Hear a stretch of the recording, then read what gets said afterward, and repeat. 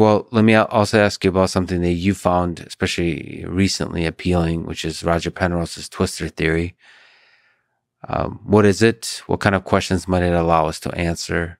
What will the answers look like?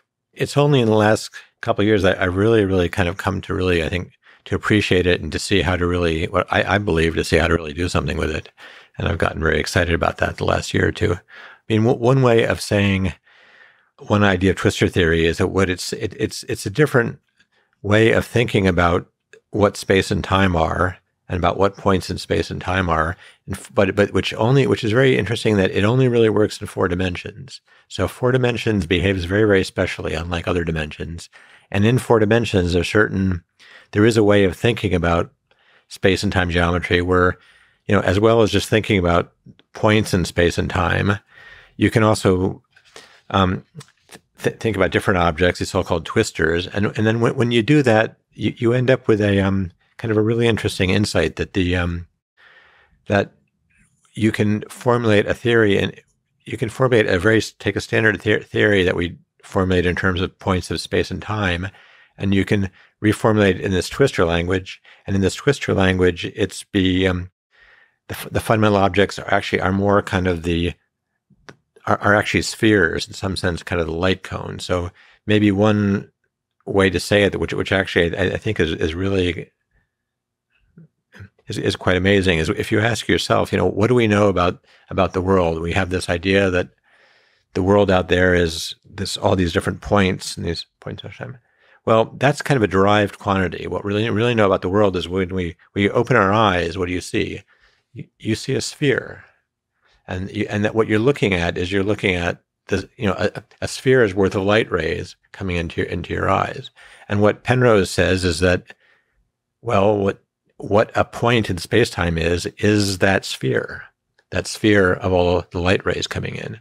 And he says, and you should formulate your, instead of thinking about points, you should think about the space of those spheres, if you like, and formulate the degrees of freedom as physics as living on those spheres. So you're kind of living on, your degrees of freedom are living on light rays, not on points. And it's a very different way of thinking about physics. And he and others working with him developed a beautiful mathematical formalism and a way to go back and forth between our kind of some aspects of our standard way we write these things down and work in the so-called Twistor space.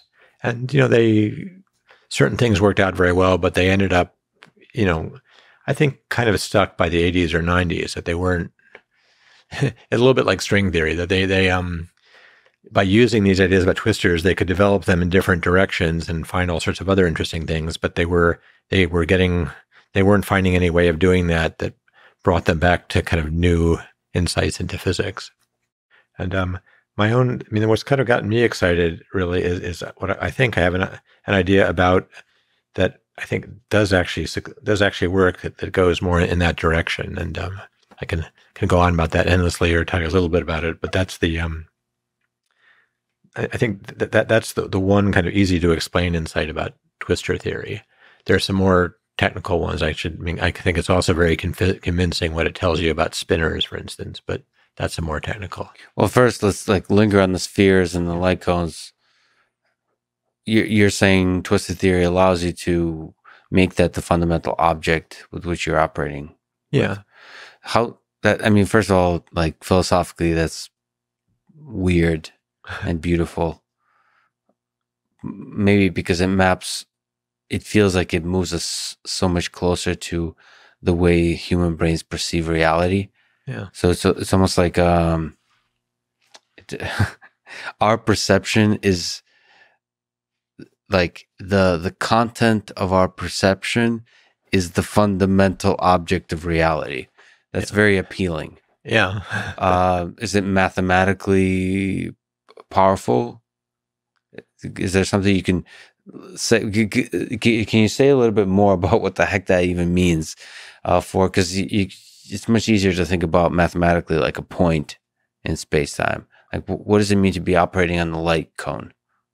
It uses a kind of mathematics that's relative, that what was kind of goes back to the 19th century among mathematicians. It's not Anyway, it's a bit of a long story, but the one problem is that you have to start. It's crucial that you think in terms of complex numbers and not just real numbers. And this, for most people, that makes it harder to. For mathematicians, that's fine. We love doing that. But for most people, that makes it harder to think about.